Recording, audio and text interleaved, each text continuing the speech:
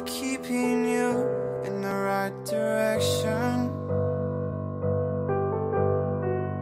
No matter how your confidence may fall, I'll be here as your foundation. Hey guys, and welcome back to my channel. So today I've done like an emerald green kind of inspired makeup look. So one of you guys, one of my lovely subscribers, requested a emerald green smoky eye, like kind of like a duck wing inspired makeup look. I'll show you the picture that I used as like a kind of guide and inspiration, if you will. And I kind of used the inspiration of this duck picture to kind of create like an ombre, like a halo eye look. So it's inspired with the browns and the crease, and it goes from the emerald shade into like the blue center, because on the duck wing it had like the greens but also faded into blues. It was so beautiful. And I just wanted to kind of recreate that for you because Jen, that was who it was, you requested that it was like emerald green eye and like a duck wing inspired. So basically this is what I came up with. I hope you guys like it. Make sure you guys let me know what you think in the comments down below, and if you do have any requests then please let me know because I will recreate them for you. Otherwise, have an awesome day. I love you all so much and I'll see you soon. Mwah! Bye!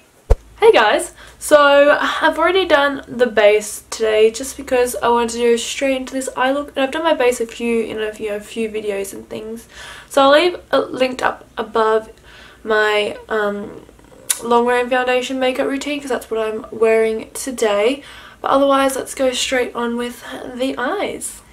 So I've already primed my lids. I just used the concealer I went in with before to just kind of create a nice even base for them, so the eyeshadow just pops a bit more. And I also set it with just any pressed powder. So guys, I'm so excited to do this eye look today, so one of you lovely subscribers, I love you all so much. One of you guys requested a like emerald green look a while back, and I realised I didn't have any greens really in my collection. So the star of the show today is going to be this absolutely stunning green eyeshadow. What's it called actually? It's called Epic. So it's such a stunning eyeshadow, guys. Like, do you just see it? It's from Makeup Geek. It's their foiled eyeshadow. Girl, so pretty. So pretty. And you said you want it kind of like a duck, like a duck's wing. Like, you know how it like has that green to blue fade?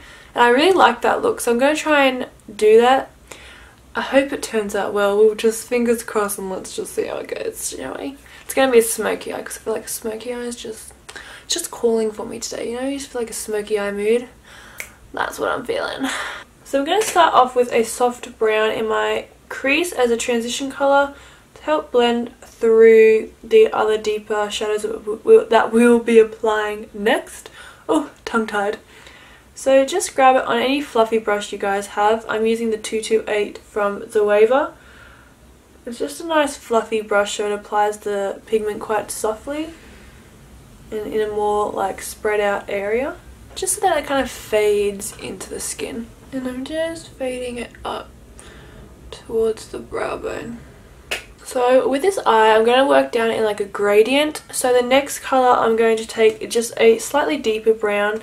I've done this in a few other videos before, you guys would have seen. Like, I just feel like to create that perfect smoky eye, you need to have a few different brown shades or a few different similar tones of the shade that you're using. Like if you're using purples, you want to just go slightly darker each time.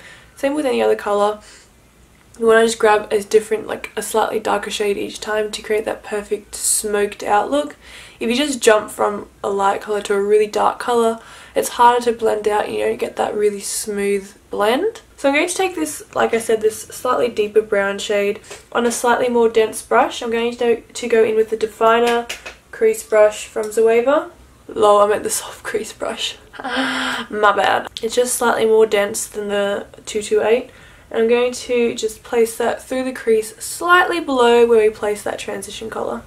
And I'm like contemplating, do I want to do like halo eye or like a smoky eye, because I was going to do a smoky eye, but now I'm thinking like, I think I might do a halo eye. Yep, you know what? I'm going to do a halo eye. It's decided. Now I've just got to decide if I want to do like a spotlight halo eye or just your usual halo eye. Like, that is now what I'm contemplating. Anyways, to kind of create it into a more halo eye shape, I'm rounding out the eye, as you can probably see. So instead of just focusing it on the outer corner, I'm like bringing it towards the inner corner. Literally, I'm just letting the brush fall into the socket of my eye and just get guided by, you know, my eye butt crease kind of thing. Just let it fall in there and do its thing, you know. Nothing too crazy. And I'm just quickly going back in with that transition colour on the 228 to soften the edges, but they don't really need much done to them. And basically what I do is I just like to go back in with the previous shade each step that I go through and just blend out the darker shade to create a more smoky look, because if I just leave it and just go to the next one, it kind of builds up and looks more harsh rather than soft. So I just go back in with the previous shades and just smoke it out. So next I'm going to grab the next darker brown shade from the palette. I'm going in with this like kind of warm toned brown, like a bricky brown shade. I'm going in on a more dense brush. Again, this is the Soft Definer from Zoeva. I'm going to just place this, like I said before, just below the previous shades. We're always just taking it like a step lower in the crease so that they create that gradient effect. Just taking those two previous brown shades, I'm just going to soften the edges a little bit. Bam. And it's just got that nice gradient going. That's just what we want. So I'm going to move on to the next brown shade. So basically we're just going to build up the browns and then we'll move into the greens. Next I'm going to move on and take this deeper brown shade, again from the same palette. And on a petite crease brush, this is slightly more denser and it has more of like a dome shapes, like a tulipy shaped brush. So it's going to create a soft blend whilst also packing on the shade a bit darker in the crease. And again I'm rounding out the eyes. So placing it on the inner and outer corner and through the crease. And again going back in and softening the edges with those previous three shades. So for the lucky last brown shade that we'll be taking, I'm going in with this deepest brown from the palette and placing this on with a professional eye pencil brush from Gloss. And it's a nice dense brush, so it's going to really pack on that colour in a really focused area and quite heavily pigmented as well. And what I'm doing is I'm packing it on the inner and outer corners and then blending whatever's left on the brush through the crease.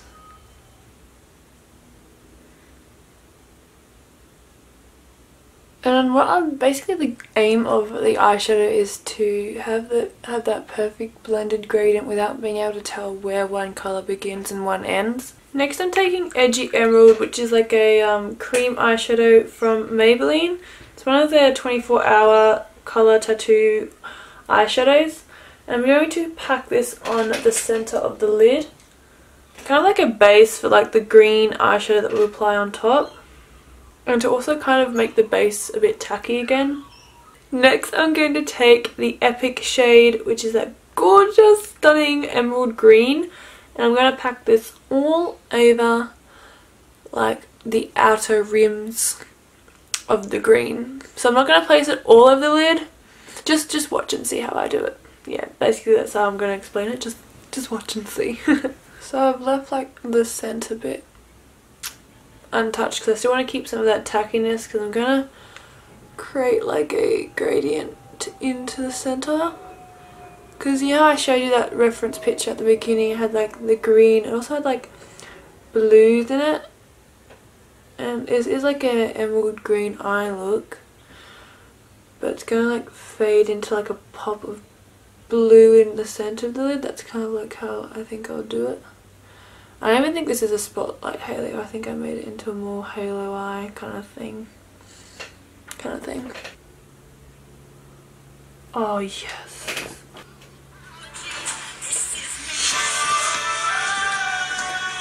I swear guys, like The Greatest Showman, best flipping movie ever. It's so like uplifting and the message is incredible.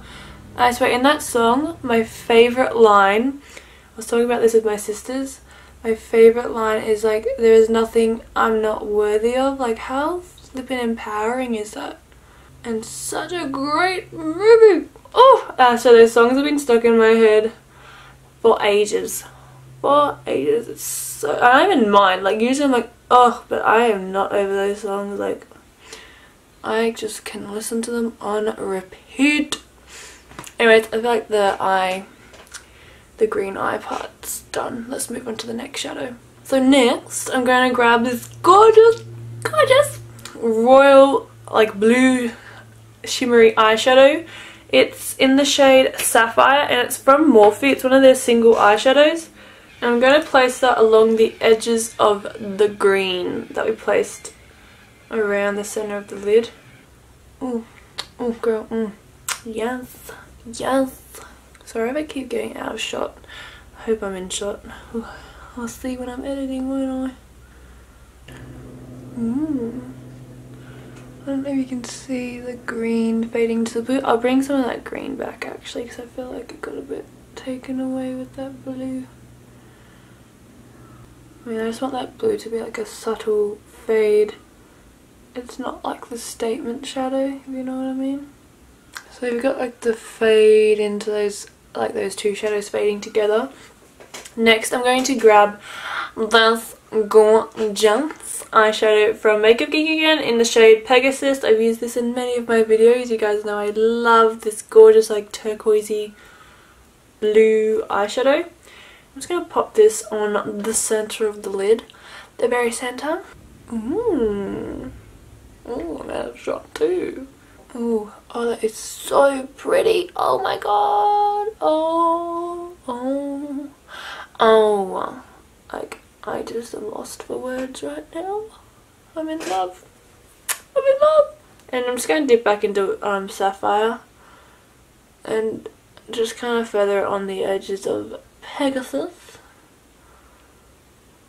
And again with these shadows, I don't want it to be like 1, 2, 3 kind of eyeshadows. I want it to fade like a gradient, so you can't tell where one begins and one ends. That's the goal. So I do have this like mermaid shadow from NYX, and I'm thinking like, do I want to pop it on like the very tip center of the lid, because it's got like a greeny shade to it, and like on my little reference picture it's got like a bit of that mermaid kind of green. I don't know, like, what do you guys think? Should I, or should I just leave it? You know what, I'm just gonna do it. I'm gonna live a little, experiment. Like, I flippin' love this eyeshadow look, like just how it is right now, but I think I might just do like, and I mean like just a dab on the center.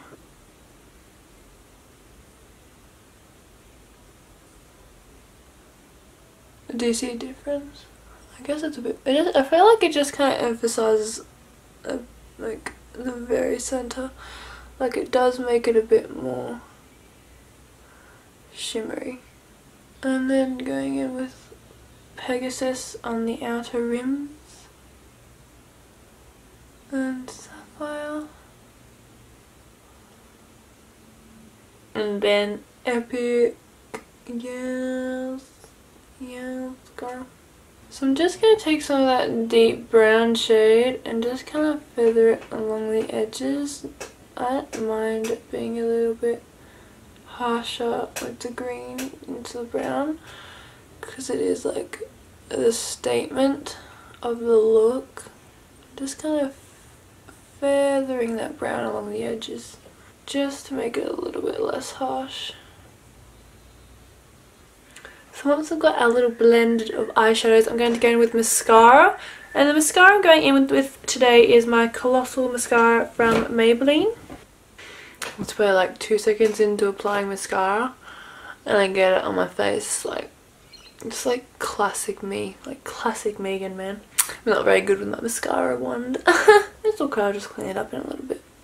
No harm, no foul. But while that's drying, I'll get rid of it when I apply my lashes. So I'll go off camera, apply my lashes, and be right back, hun. Okay? And the lashes I'm going in with today are the Temptress Wispy ones from House of Lashes.